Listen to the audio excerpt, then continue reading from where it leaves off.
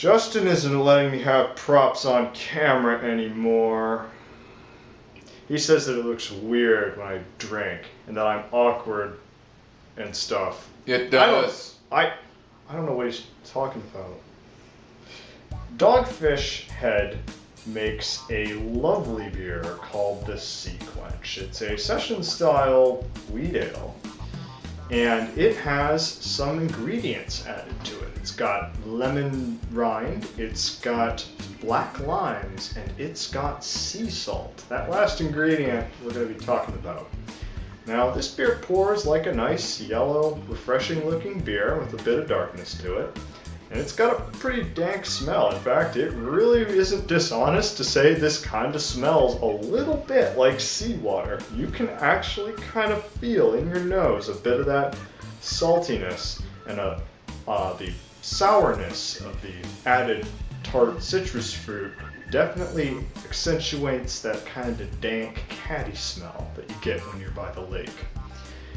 Now, I really adore, though, what this beer does with its added ingredients to a very strong base of a well-crafted session sour wheat.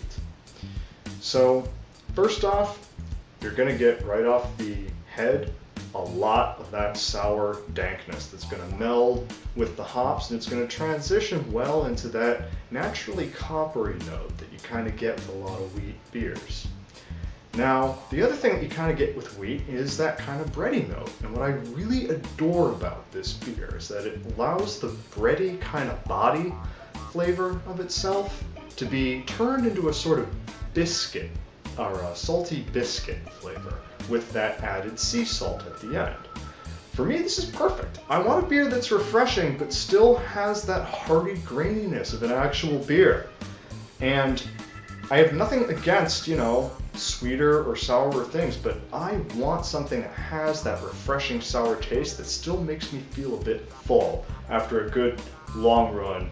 This beer's a little difficult to recommend because I obviously really like it. Well, that's not new, is it? I like everything that I drink. Most everything on here, anyway.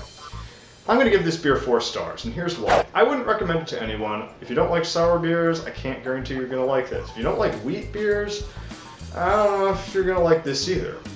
I genuinely feel that it's the perfect example of adding strange and wonderful ingredients to a well-made beer to bring out the natural notes of the beer even further.